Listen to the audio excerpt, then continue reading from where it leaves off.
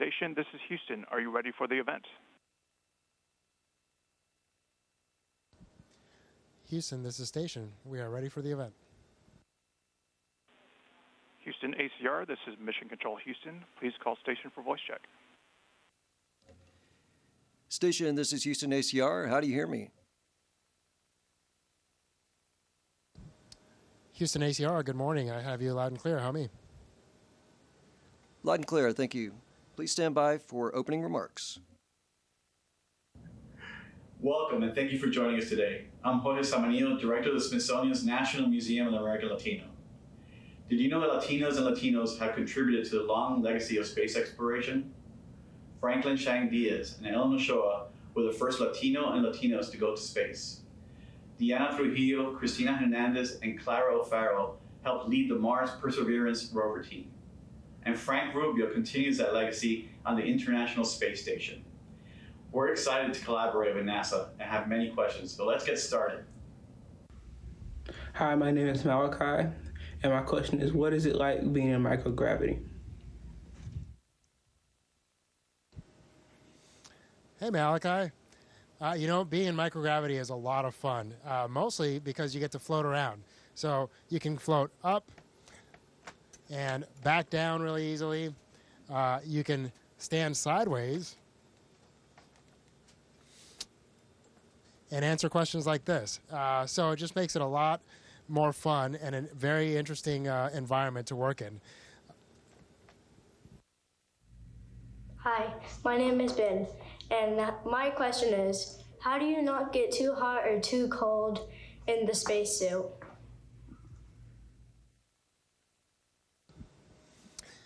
Hey, Ben, you know, that's a great question. And our spacesuit is really an engineering marvel. It's basically a personal little spacecraft. It keeps you pressurized in the vacuum of space. It provides you with oxygen. It cleans out the carbon dioxide that you breathe out. And it also keeps you comfortable. We provide our own heat because when we're working out there, your body produces a lot of heat. And inside of the spacesuit, you can stay really warm. And so sometimes you need cooling. And we have what's called a liquid cooling and ventilation garment. And that's basically something that you wear right over your body and underneath the spacesuit. And it uses water that flows over a sublimator plate. And so this plate is essentially exposed to vacuum, and we run water over that. And the sublimating water provides cooling for the water that's running through your LCVG. And that's how we stay cool out there. The nice thing is that we have a small little controller that we use, and we can control our own temperature and make ourselves either warmer or colder as needed while we're out doing spacewalks. Hi, my name is Caleb Wadley, and my question is, have you encountered an asteroid?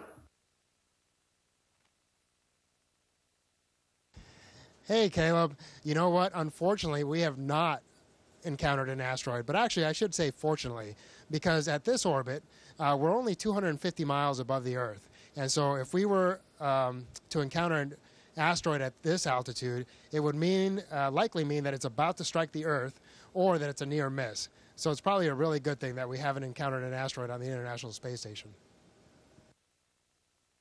Hi, my name is Fernanda Singer, and my question is, what are the benefits of doing medical research instead of doing it on Earth?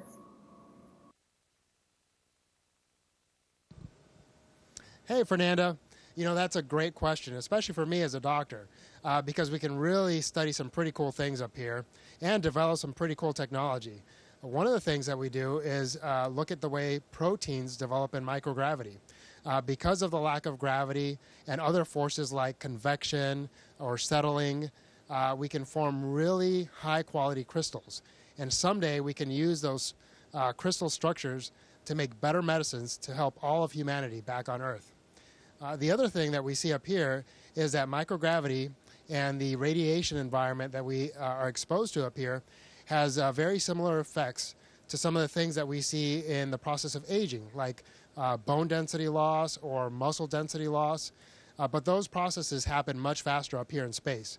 And so by studying them up here, we can hopefully find ways to better deal with them back on Earth and help all of our population.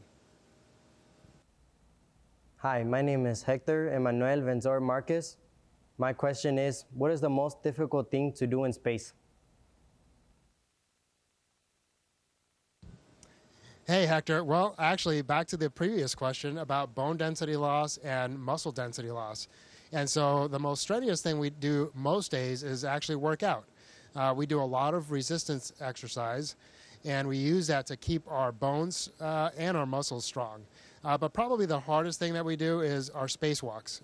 We're out there for anywhere for 6 to 8 hours, and the spacesuit, even though it doesn't weigh a lot, still has a lot of mass, and so it's really hard to move.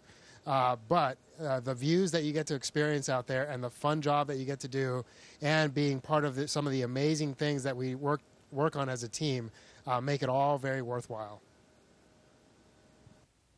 Hello, my name is Genesis Coelho, and my question is, does space have a certain smell or taste? Hey, Genesis.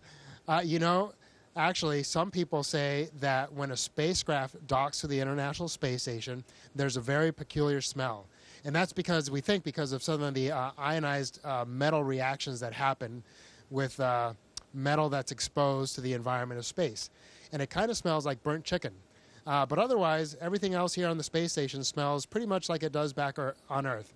When we cook our food or make our food, it smells just like what we have back on Earth. And it's really, it smells like our home.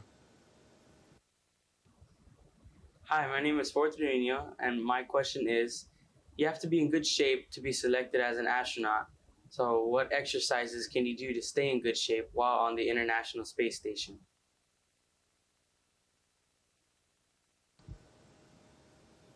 Hey, Ford, like I said, being in good shape actually really helps you to both function up here on the International Space Station and also when you return to Earth, have a higher level of function sooner if you stay in pretty good shape. And so up here we do a lot of resistance exercise on a machine called ARED, and it uses 2 vacuum cylinders to provide resistance because we really can't lift weights, right? We're in microgravity, and so it would be way too easy if we just try to lift weights. And so we use that resistance to simulate lifting weights back on Earth. And then we also have a stationary bike. The fun thing about that stationary bike, which is called Cevis, is that it doesn't have a seat. And that's because we don't need to support our upper body because we're just kind of floating there. And so we just clip into the pedals and pedal like a normal bike minus the seat. And you get a really good workout there. We also have a treadmill. But like I said, anytime you move up here, you tend to bounce a lot. And so to keep us down on the treadmill, we use a harness and really strong bungees to keep us clipped to the frame of the treadmill. And as we run, that harness and bungee keeps us grounded, and we're able to get a really good workout there too. Hi, my name is Eileen Sanchez. My question is, can you demonstrate a flip and tell us how hard it is to do that in space? Hey, Lean. Yeah, like I said, moving up here in space is a lot of fun. So you can do fun things like a pirouette, or you can do a flip. Now, I'm not very good at flips, but we're going to try one. And the key is that you have to control your up and down motion while you flip. So let's try it.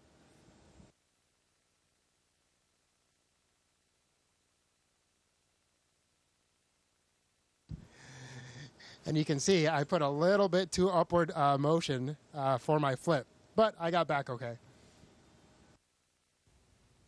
Hi, my name is Mariana Orellana, and I have a question.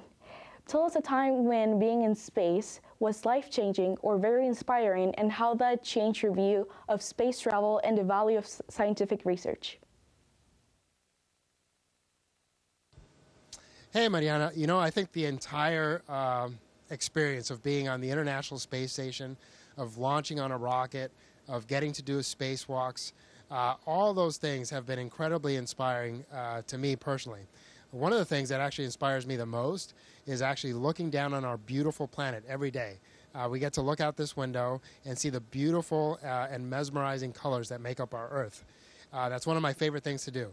And so what it has inspired in me is a love for our planet and making sure that I do my best to take care of it so that my kids and my grandkids can hopefully enjoy the same beauty that I've been able to enjoy. Hi, my name is Eric Siles Hinojosa, And my question is, what does it feel like when you go up to space? Hey, Eric, you know what? When you launch in that rocket, it is a once-in-a-lifetime experience. There's a lot of power because rocket fuel gets you going really fast, really quick. And it's pretty neat to go from 0 to over 15,000 miles an hour in less than 10 minutes.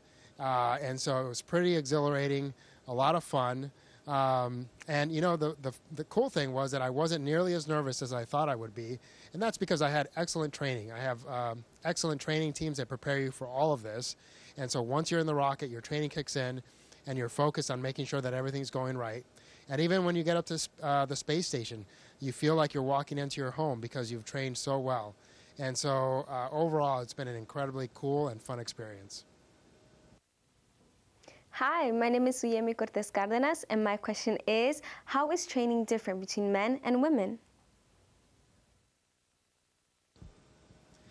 Hey, Zuyemi, you know, the cool thing is that the training is pretty much exactly the same. And that's because we have some incredibly capable men and women in the astronaut corps. And so I have the pleasure of working with some incredible women who are just as capable and just as able, if not more so in a lot of ways, than I am, which is really cool because as a father of 4 and 3 of my kids are daughters, it's really neat that they can not only look up to their mother, but also look up to all these amazing women that I get to work with and use them as role models. Hi, my name is Nelson Solano, and my question to you is, when you were an astronaut, what was your first day on the job like? Hey, Nelson, you know, that first day on the job just really felt like a big dream. It was really a dream come true to become an astronaut. I never thought I would be, to be honest. And so once you get selected, you feel incredibly blessed, incredibly humbled, because, again, there's so many amazing people that try out, and any of them could make incredible astronauts. And so it was a huge blessing, and you kind of feel like you're walking on a cloud for the first several hundred days, to be honest. But that first day was really special. One of the most special things about it is that you actually get to meet the other people that you're going to be working with for the next 10, 15, 20 years. And those are your classmates in your astronaut class. And they are some pretty amazing people who've now become some of my best friends. And so being able to get to meet them was super exciting. And having been able to work with them for the past 6 years has been an incredible experience. Hi, my name is Dominic Gazame, and my question is, what are some cool things you can do with water in space? Hey, Dominic, I'm glad you asked. I'll show you instead of telling you.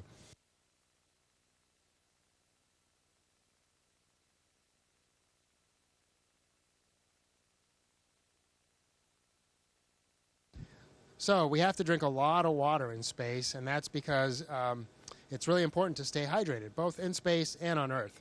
Now, without gravity, it can get kind of messy. So I'm going to make a bubble of water, and you're going to see that it's just going to kind of float in front of us. I have a towel with me because it can get kind of messy, and as you can see, we have a lot of electronics, so we don't want water just floating around the space station.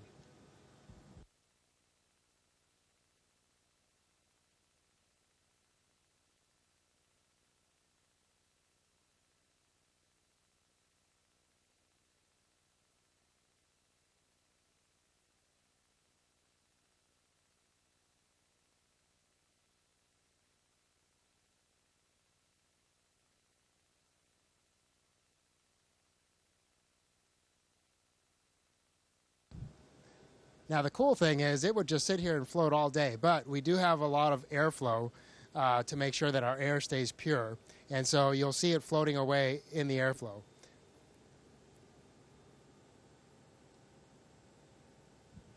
But if I blow just right, you can affect which way the bubble goes. All right, hopefully you got to enjoy that. Let's drink it up.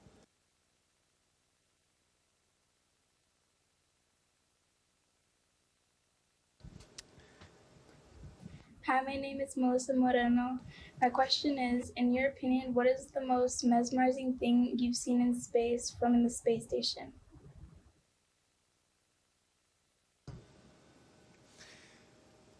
Hey, Melissa. The most mesmerizing thing that I've seen, I think, is really our beautiful planet, the Earth. The colors are just so incredible. And it's also, I think from this perspective, it really gives you an appreciation for how much of our planet is covered in water. The Pacific Ocean especially is just so vast. And even though we're flying at 17,500 miles an hour up here, it takes a long time to fly over the Pacific Ocean because it's so big. And so seeing all that water together, seeing all the different shades of blue that make up the ocean has really been a beautiful thing that I think I'm going to remember for the rest of my life. Hi, my name is Natalia Landaverde. My question is, what can I do to place myself on a path for a career that one day will allow me to live and work at the International Space Station? Hey, Natalia, we would love to have you and lots of other talented young people up here on the International Space Station someday. And so to become a NASA astronaut, it's really not that hard. One, you have to be a U.S. citizen. We do want you to have studied in STEM, so science, technology, engineering, or math. And you can have either a bachelor's or a master's degree in that field. And that's because the whole space travel and act of being an astronaut requires a lot of that mathematics and science background. But the cool thing is you can get that background in lots of different jobs. We have engineers, we have scientists, we have different types of pilots, both helicopter pilots and jet pilots. We have doctors, and we all make great explorers. I think the number one thing that you really need to work on, though, is being a great team player.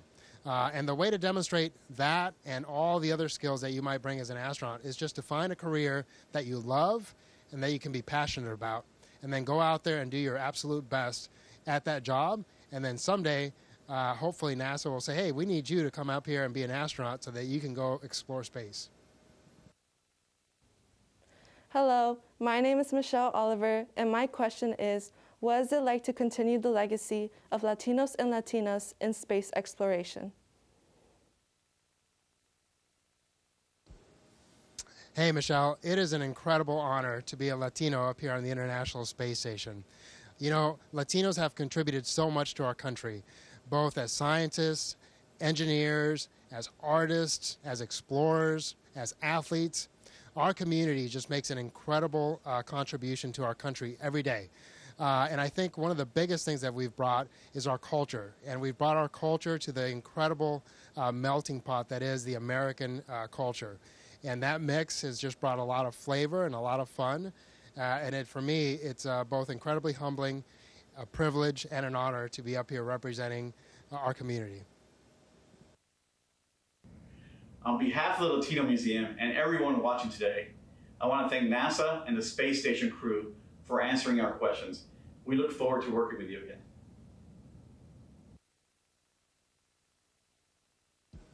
Thanks so much, Jorge. Take care. Station, this is Houston ACR. That concludes the event. Thank you. Thank you to all participants. Station, we are now resuming operational audio communications.